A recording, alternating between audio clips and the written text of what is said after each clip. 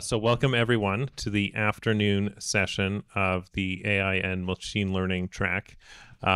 So we are going to give you a little bit of an update here from, and let me sure I get it right, the AI assisted programming and Copyleft committee. So all of us here are on that committee, and there are also some other people. So I'm just going to advance the slide. And those are all the people on the committee. So you can see, just so happens in the ordering that I found, we are the 4 people on the right column at the top there, but there are also all of the other people as well. So while I have this list up here, I just wanted to have each of the panelists introduce themselves, and then I've got a few questions, and then we can go into some audience questions. So I am Denver Gingerich. I am the Director of Compliance at Software Freedom Conservancy, and I'm the chair of the committee. Yeah, I guess one of the things that I found interesting, which I'll also ask some of the panelists about, is just to see, you know, what exactly people are, I guess, are finding the most challenging in terms of determining how they use AI and what they're going to do with AI, and how we as a committee can basically take this very complex web of things and try to make something that is concise and usable out of that in terms of where we go from here. So yeah, I'll just ask the other panelists to introduce themselves and give maybe 1 or 2 interesting points from the committee so far. So I'll start with Zach on the end. So I'm Stefano Zacchiaroli. I go by Zach. Thanks, Denver. I'm a professor of computer science at the Polytechnic Institute of Paris, and I've been working in free software since the late 90s, mostly in the Debian project. I've been Debian project leader for 3 times, later on in the Open Source Initiative, and more recently I've co-founded the Software Heritage Initiative to archive all the free and open source software that we develop for future generations. So regarding the 2 main points, I think, that stick to me of the work we did with the committee. So one is that I'm interested both for societal reasons and for professional reasons in open science. And I think there is a huge margin of improvement on how open and transparent can all things related to AI and to LLMs be. And in particular for LLMs that are so large language models, so tools that help you writing or improving your code, there's a huge margin of improvement of how we can make this thing be more transparent, more open, so that people that use it knows what they're doing. So that's one thing.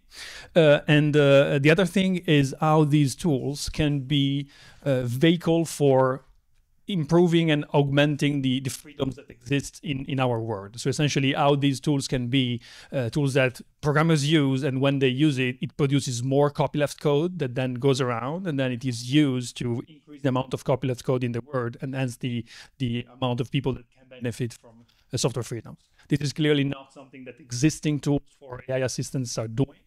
But I think there is a story there on how we can build these tools, how they can help us in increasing the amount of software freedom that exists in the world. Great. I'll go with Karen next. Oh, sure. Hi, I'm Karen Sandler. I'm Executive Director of Software Freedom Conservancy, and I have a few other affiliations. And I found the whole process. Can I tell my ChatGPT story? Sure. Yeah. Bradley hates this story, I think, but we got a phone call on the Software Freedom Conservancy's voicemail box one day, which basically was from someone who said, I asked ChatGPT what nonprofit organization I should donate to. And at first, ChatGPT didn't want to tell me what nonprofit organization I should donate to, but I kept asking. And eventually, ChatGPT told me to donate to the Software Freedom Conservancy. I have no idea who you all are or what you all do, but ChatGPT told me to give you money, so I donated $10. Keep on keeping up. And it really struck me because how many people know about the Software Freedom Conservancy? We're a small organization. We're very important, but really, we're such a small organization, and I realized that the reason why we're in the mix is because such a large portion of the training data comes from copylefted materials and from the people who have contributed to them. And so, so that's sort of an interesting perspective where these models often are being poised to function as copyleft washing machines, right? Where a huge body of material that is our basic digital infrastructure is basically that we've created as with an ideological basis, right? Is in danger of basically creating a ton of down the road proprietarized fragmented technology. So what I loved about the conversations in the committee so far, and this work is really ongoing, is that the link between the people here is their deep understanding of free and open source software and their expertise in the machine learning, like just being aware, and that some of the people on the panel have a deep expertise in different aspects of it, and being able to address these issues from a principled perspective and to really start from first principles rather than trying to evaluate what's out there and seeing if we can categorize it is, I think, a really useful thing to do for us to be able to decide the implications of these technologies and give us tools to react to some of the political processes that are happening. Thanks very much. Go ahead, John. Hi, I'm John Sullivan. I was with the Free Software Foundation for about 20 years. More recently, I work as a consultant to help companies and nonprofits working in FOSS. Also on the board of F-Droid, the free software replacement for Android app stores. And I work with the Debian project on the Keyring team. And I've been very interested in this process of, as when it comes to code, I'm a dabbler. Like I don't know what I'm doing. I enjoy from time to time, like picking things up and learning how to write scripts or customize my environment or build packages for software. Like these are things that I've sort of learned over the course of my involvement in free software without actually having any formal training in it. And so that part of free software has been super important to me. And actually, to go far back, what turned me away from computer science as a kid, even though I was super interested in programming and computers, was that all of like the programming instructions I found that you could type in from books and magazines, which is what we did then, they had nothing to do with the software that I was like looking at and using on my computer. And it was just discouraging that I could like make this sort of useless program and was supposedly learning something, but could not produce anything that was equivalent to what I was actually using or see how it worked. So being able to actually look and see how code works and learn and copy has been super important for me. And I am very interested in how or how not these tools that supposedly assist you in writing code could be used by people in similar positions as me who don't actually, they know a little bit, they learn a little bit, but they're not formally trained. And will it enable people to write more free software that could improve their lives and be shared with others to improve their lives? Thanks. And that seems like a lot of stuff that we'll want to chat about a bit more. I'm just going to go into a couple points here about kind of our strategy so far and some next steps. So to start with, these existing popular AI assistants are very proprietary, and as you might have seen on our blog, we've discussed potential license violation issues with some of these AI assistants that are out there already. So I just wanted to ask the panel, are you aware of any AI assistants that do not have these issues? So I can give a try. So there are two levels here. So one level is whether there are licensing issues, a license violation issue in a legal sense. So I will defer to the only lawyer on the panel to and not take your place on that. And the answer of whether the output of these tools is actually violating license or not is unknown from a legal point of view. So I'd rather not speculate on that point.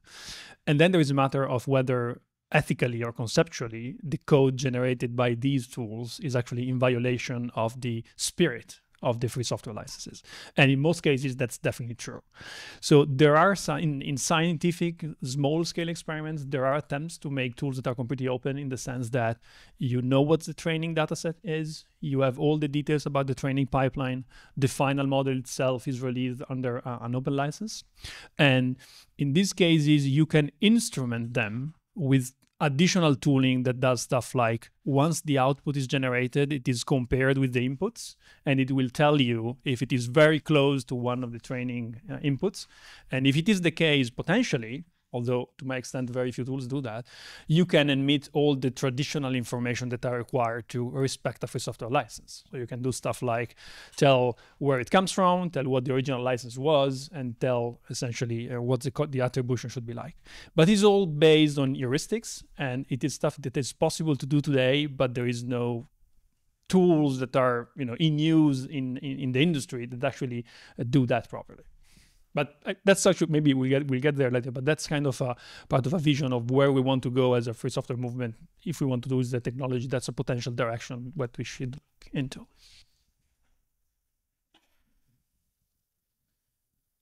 Any other thoughts from other panelists? I mean, I've been in one of the conversations I found most interesting is the conversation around attribution. And I just wanted to flag that, but I hear a lot of pushback from even considering whether full traditional attribution is desirable or possible. That surprised me a little bit.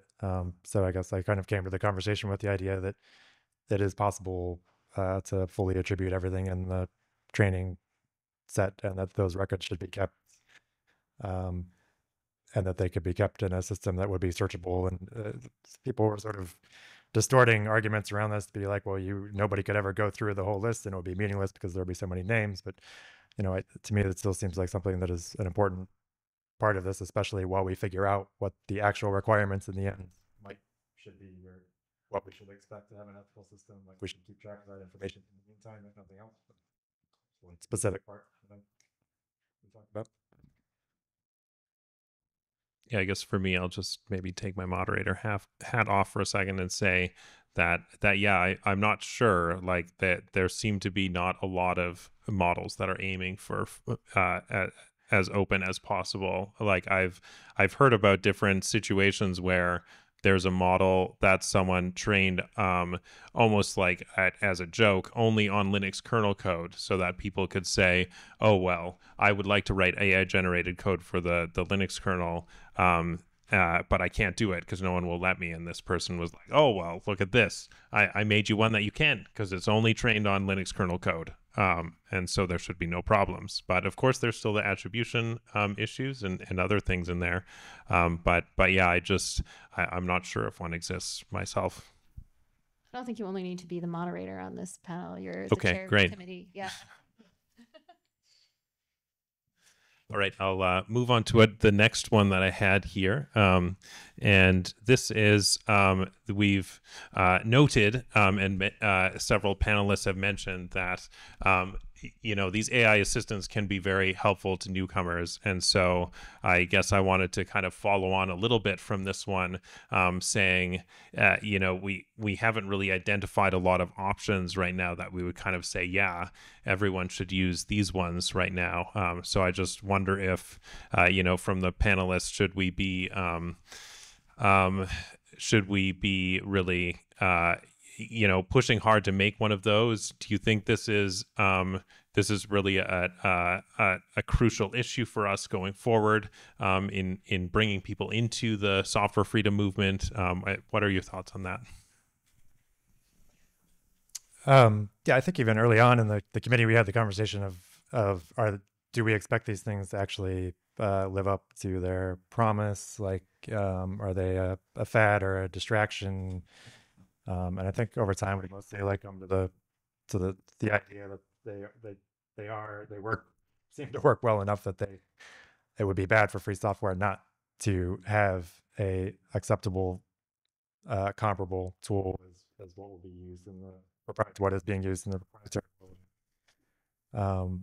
Even if it's only helpful at the start for things like generating the skeleton that you need to start a program in a particular language, or to help you navigate writing code in a language that you're not get that familiar with, lowering the bar at all in free software, I think is something that has great potential to help the movement, because it enables people to write code that can be shared and used with others. And if that's done under a free license, then that's a contribution to the movement. And then if you think about, if we have a greater number of people doing that, the way that might help reduce the ability of proprietary software companies to push anti-features or controlling things in software on other people, because they would be able to more easily generate the fixes for those alternatives to those things that work better, or removing bad features when that was possible. And just the idea of making that more possible for more people to do seems like a pretty big deal for free software, and something that we should want to pursue, provided that we can do it in a way that is consistent with the principles that we're trying to achieve. And that's a big if, but I mean, I think people disagree wildly about the current utility. Actually, just yesterday after the keynote panel, there were two people who were very knowledgeable in the field who were working in the space who were passionately disagreeing about whether there is any utility right at this moment and whether we're a decade away. And it was really fascinating. But I think that the promise of this technology or the idea of what it could accomplish possibly is so exciting to people. And I think that it's very important for us to have these conversations now before the technology is absolutely essential, right? We need to come up with a community with about our principles for what we think before we're backed into a corner. So I want to mention a couple of things. So I'm not a newcomer myself, and I see newcomers at the university in the form of the students that we teach in the first year. But I want to focus on a different use case, which is like researchers or engineers in colleagues other than computer engineering, computer science, that maybe have their main job as physicists or whatever, or geologists or social scientists, and they do some programming on the side. So every now and then they need to write a short snippet. And on that specific population, I've seen how much helpful this technology can be in essentially get me started. So to some extent, they are newcomers to the specific task of programming. And so that's very empowering for people that otherwise would have not been able to program. The question is, can we build technology that essentially exploit the specific needs that some people have to be more exposed to free software in terms of ideals, in terms of the license of the code they generate, and so on and so forth. So this for me is a huge opportunity for the free software movements to use this technology and to get them to free software licensing principles and so on and so forth, again under the big if that others have already mentioned. So that's one thing. Another thing I want to mention is that there's some science is starting to come out on whether these tools are effective, are useful or not. It's very preliminary because the technology is very new, and so for doing empirical studies, it takes some time. But the general feeling from the first studies I've seen is that it's not technology that's going to replace programmers. So this technology is not going to debug the code for you. It's not going to design complex code for you. It's not going to solve complex problems for you. But it has chances to make developers more productive, which of course for big companies mean that you work the same amount of hours, but you produce more. But it can also mean that maybe you work less and you have more time to do something else. And more generally, it has a potential to essentially reduce the boring and frustrating parts of the life of a programmer and let the programmers focus on the most interesting parts. But again, this should not come at the price of sacrificing licensing or other features that we want to have in free software technology. Yeah, definitely. And I wanted to follow up just saying kind of how I'm seeing this relate to some of the other work that Conservancy is involved in and that I'm involved in my work at Conservancy. For example, the Use the Source project is designed to show people a lot of different code that is out there that is intended to run on these different devices that we can use to get our freedom make the devices help us do the things that we want to with the devices. And so I often see that some of the things that would benefit us, when we have these repositories of code, is a way to make it easier for people to do exactly those things, for the device to help them out, to make it do what they want. So if they can, present a prompt to some tool that says, add this feature to this code that I'm giving you, and it can do that. I mean, that would be amazing. That's something I would really like to see, because that is really, I think, the promise of software freedom, and something that could really, you could say, short circuit the potentially long set of people you might have to go through from feature request to deploying something on the device. You could even tell it, okay, now that you built it, tell me how to install it on the device, and it should be able to take the scripts used to control installation that you would have received in that source candidate, and explain how to put it back on the device. So that's one really exciting aspect I see in this realm. Yeah. I don't think it'll tell you, sorry, I can't do that.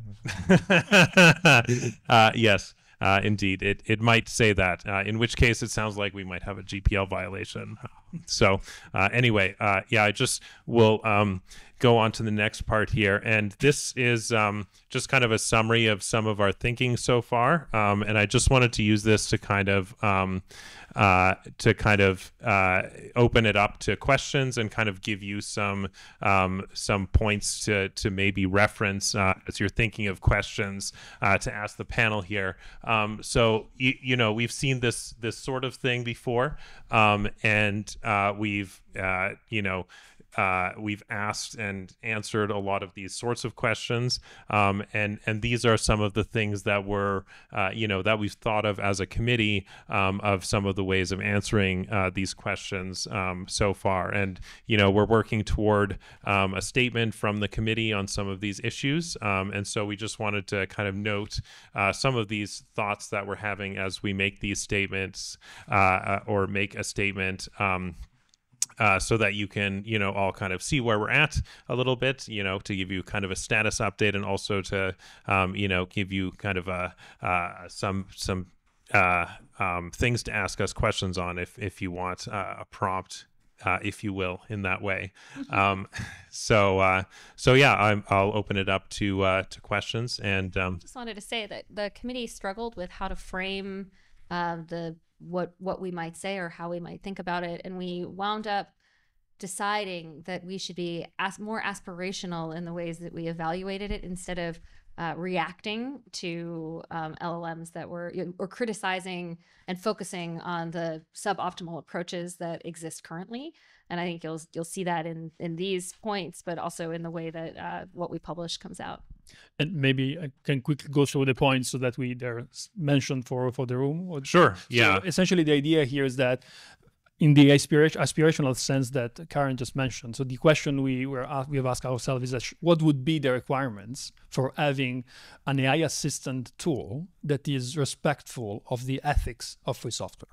Okay, and what we came up with thus far is essentially the idea that the tool itself should be completely free, which is very much not the state of the art in the industry right now, where completely free mean in all its parts. So you have the models with the weights under a free software license. You have all the training data set available, ideally under an open data license, so that you can reuse it and see what's inside. You have the entire training tool chain that has been used essentially to produce the model from the training data set fully available, as well as free software, so that you can rerun it. And also having the tooling that we briefly mentioned before, which is essentially when the tools produce something, having in the output of the tool a reference to the tool that has produced it, ideally version with a specific mention of what was the version of the dataset, what was the version of the tool, and support the feature that we mentioned before, that is, if it produces something which is very close to an input, well, give you the reference to what was the training input that is very similar to what has been produced. And we can open up for questions, I think.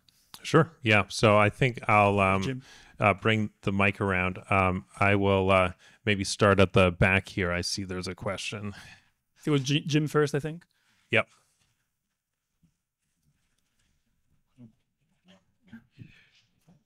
Just a quick one. Are you aware of free tooling that is capable of identifying with sufficient granularity what output contains free software so that it could be properly attributed and license conflicts could be avoided? Because it appears to me that there are no free software tools that I'm aware of, and maybe I've just missed one, that are capable of scanning at like a snippet level in order to ensure that someone's copyleft code doesn't end up in the output and you miss it. So the state of the art is essentially comparing as a string of tokens, the output with the input, and having heuristics like if there is an overlap of more than n tokens, I make the link to the closest match in the training dataset. And if your training dataset have all the copyright statement and attribution, you have the information. So it's really no, rocket science at that level. Of course, it doesn't mean that legally you have identified the correct owner. That's a different question that it's not determinable by a computer program. But it's the case also for traditional code written by humans. Yeah, I think I just wanted to add on to that as well, just to say that, yeah, I think the better solution is trying to get attribution from the start rather than trying to tack it on later, because it's much more error prone when you're trying to do that after the fact analysis. It would be better if the AI system had a better sense of what was going into it, and we could do the attribution that way. So that's what I'm hopeful for, but I understand the research on that is kind of in its infancy right now. A human could easily make the same error. Yeah, that's right. A human could make the same error, as was noted too. So, and by the way, so I'm going to mention some proprietary software here, but my understanding is that what, for instance, GitHub Copilot does is that they essentially already use that technology in production, in the sense that their protection that is you are required to use to have their legal indemnity thing is exactly what I've mentioned before. So if it produces something that is very close to one of the training input, well, it doesn't give you the attribution, it just throw it away and generate something else. So it is technology that is used in production in the industry just for different purposes than what would be the purposes of the free software movement. So another question here.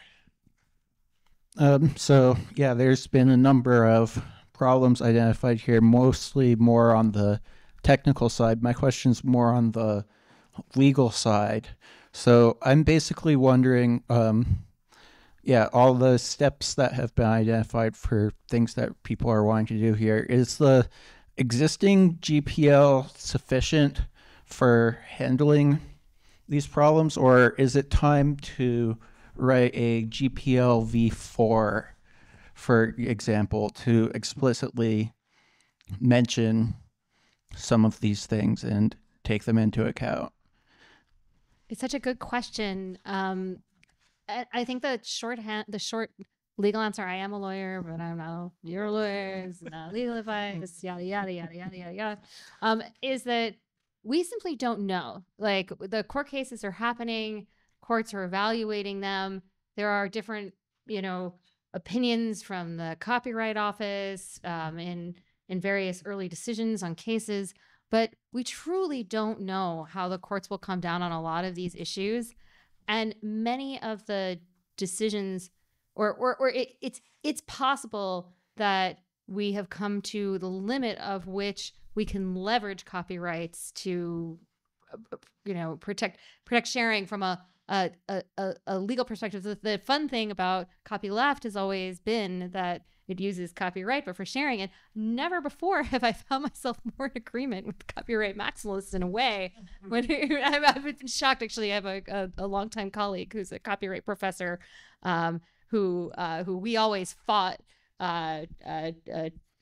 every time we were first when I was a student, but then later every time we've been in public together, and suddenly we're starting to agree about some of the protections that need to be in place for copylefted works. And so it's a good question, but I think that the real danger here are the political machinations, because many of these companies are going for a too big to fail perspective. They're getting licenses that protect a big portion of their training data. They're making deals with a variety of companies to integrate the technology into business models that would be very expensive and difficult to back out. And so they're kind of forcing the issue from a political perspective. And I think that that might be the biggest problem. Yeah, and as part of that, there's a lot of discussions happening about like new sort of licensing regimes with those players that maybe, you know, make the more prominent copyright holders happy or content with the outcome because they're receiving some money for their works being used, and those by those particular, so there's real danger of there being deals cemented between big players that we're not a part of and can't take advantage of, which just reminded me of like the, you know, part of what has been really important about the GPL and other free software licenses is that they can be used by regular people for the terms of distribution with other people without having to consult a lawyer or seek permission from anybody else beforehand. And I just worry in some vague sense about us being locked out of copyright deals that are made between players that are more focused on the artistic, you know, culture, music and movies and things like that. If that makes sense. I also want to point out a point that that actually Bradley was sure to make. Bradley was sure that we would make with the Copyright Office when they called for comments. We, Software Freedom Conservancy, that a lot of folks are proposing mandatory royalty regimes similar to the music space, and that does not work when your license is dependent upon an ideological concept of sharing. And so the solutions that work in other spaces don't necessarily work in ours. There was also, I just want to say that like we don't necessarily, like, it's okay maybe if the aspirationally and as a doc, we can still have documents about principles that we work toward and encourage other people to work toward, and adopt other sorts of incentives around like certifications or, you know, things like this that don't have to rely on copyright and legal enforcement in order to have some effect. And maybe, you know, like what we're working on here with a list of principles, those types of things can still help us, even if some of the same tools don't go all the way or don't go far enough. So, Bradley, question?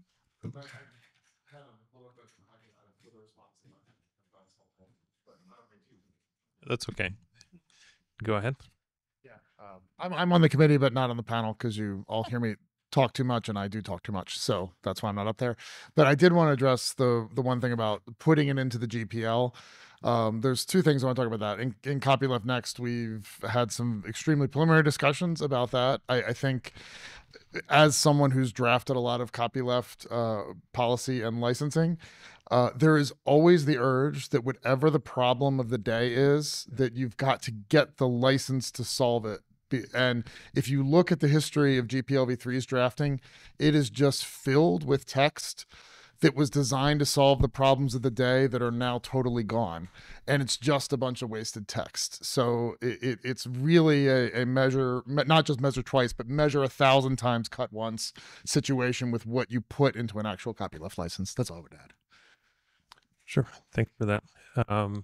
Other questions? Hello, I have a super naive question. Are there meaningful alternatives to the proprietary AI sites, ChatGPT, that are free software? And so we can have this conversation with a solid engine and the set. Today, not that we know of. But that's the idea, is putting out some requirements that really push people to create something that goes in that direction. All right. Other question here. So when we're talking about retaining license text and attribution and stuff, when I'm using these kind of tools, I find that, you know, a tool like Copilot, you're often generating between 0.5 and 1.5 lines of code. And even when you're doing like full algorithms with ChatGPT, you know, if I ask it for a PCMU encoder, that's still, it's probably trained on 12 PCMU encoders, and they all are identical from a, right? You mean the code is different, but you know what I mean, I think, right? Like they do exactly the same thing, and the variable names are different, and maybe one of the loops is a little, but they're basically encoding the algorithm that's in the standard. How do you, you know, like, would you suggest attributing just like every PCMU encoder it knows about, and how would you attribute like half-line suggestions? So even in free software projects today, we don't always list in each individual file the full list of copyright owners or the full list of licenses that apply. In some cases, we have indirections and like the top level file in the repository or something like that. So this is not the level of detail that we're looking to go into in the principles, but I understand your question of being of a practical nature. So what I imagine that could be doable there would be emitting 2 lines in a comment, one that points to the where the training dataset is, and at that place you can have a huge file with all the copyright attribution, for instance, and another line saying what the license is, and the license could be the maximally compatible license that apply to the training dataset. So you can have a training dataset that contain GPL and all a bunch of files that are compatible with the GPL, well, GPL 3+, GPL 2+, whatever, and another training dataset which is only permissive lax licenses. So that could be a practical way out of the problem.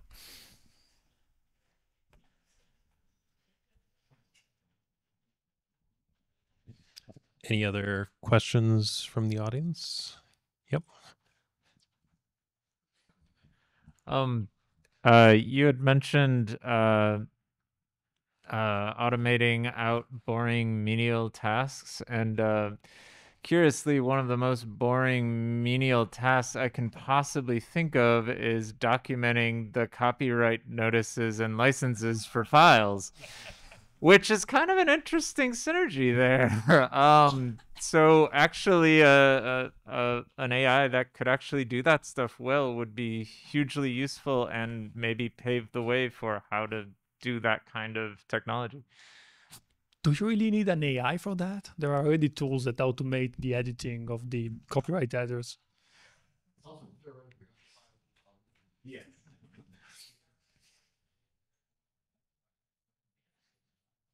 Any other questions? Do we know what Disney's up to? Because they are the most hostile against any use of any of their property ever in the history of ever. And they might be a great ally in a way to just say, well, look, some of us really want to be clear on who owns what, who's using what, how they're using it. I think politically this is a really interesting situation, because while that's true, a lot of these companies are also very excited about the prospect of not having to pay as many people to make things.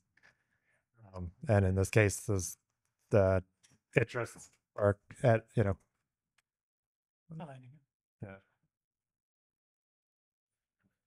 Yeah, I think going back to what Karen said as well, I think while Disney may be interested in protecting their marks in some way, I think the big thing they want is money, and so they're going to be very into these collective payment initiatives and that sort of thing that were mentioned, and of course not as aligned on the let's get the actual source to the creative work that you're distributing. So yeah, I there may be some ways we could collaborate, but it could be limited. We should help them. Thank you. I know the EU is documenting some policies on how to use AI engines and in like how they should be constructed. Do you think there's any opportunity to, I don't know, compare notes, or at least if there's a set of recommendations or something to have alignment with what they're doing? I guess I'm the only European citizen on the panel. So the most relevant part that I'm aware of is actually that in the EU AI regulation, there's an explicit set of provisions for open source AI models, which are different for non-open source AI models, and let's say more favorable. The problem is that what open source AI mean, even in the EU regulation, is currently not defined yet. So that's not that they forget about it. There's a process that is ongoing in which they are going essentially to talk with various number of stakeholders to see what it means in practice and how to evaluate that. And that's going to be a big political battle in which you have some actors like from the free software and open source movement, like the open source initiative that's trying to define, give a definition of open source AI. You might have heard about it in some of the panels in the previous days. But there are also other actors like Meta that is claiming that their models like Llama are open source models, which are very much not for any possible interpretation of the open source expression that we might have in this room and in our movements, free software and open source. So that's going to be a big lobbying battle. And I mean, definitely help from initiatives and organizations in the US to explain that no, that kind of AI models is not open source. That would definitely help. Outside of this specific thing, I'm not aware of other regulatory initiatives in Europe that would help with this debate. I think we have time for one more question. All right.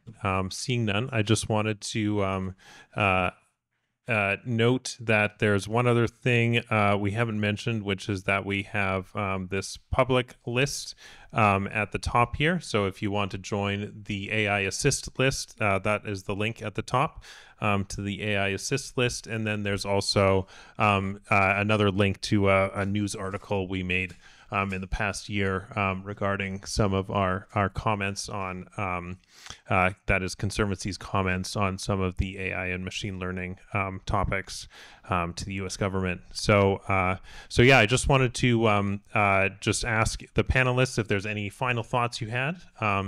Yeah. Just say watch this space because we're working on publishing something. Yeah. I have a just straw poll question. I'm curious before we leave for how many people have actually used one of these tools.